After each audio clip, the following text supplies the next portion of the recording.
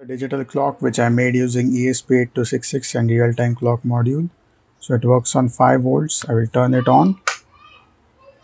You can see right now the time is 6:21. To set the time, you need to press the set button. If you give a short press, it toggles back and forth from a 24-hour clock to a 12-hour clock. So in 12-hour clock, we have this AM PM indication.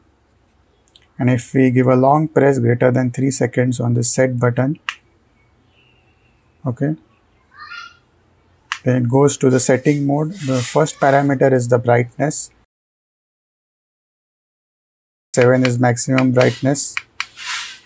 So I'll set it to 5. And when we press set one more time, now we can set the time. It's 6:22. So 6 is 18 in 24 hours. Again, I will press the set button. Now I move to the minute setting.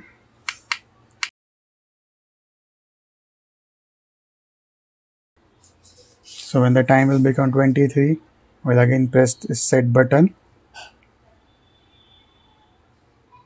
which will take out of the setting mode. So yes, now the time is set to 6:20 and now you can see the brightness has increased to 5. So in this way we can set time in this digital clock and we can keep it on a table.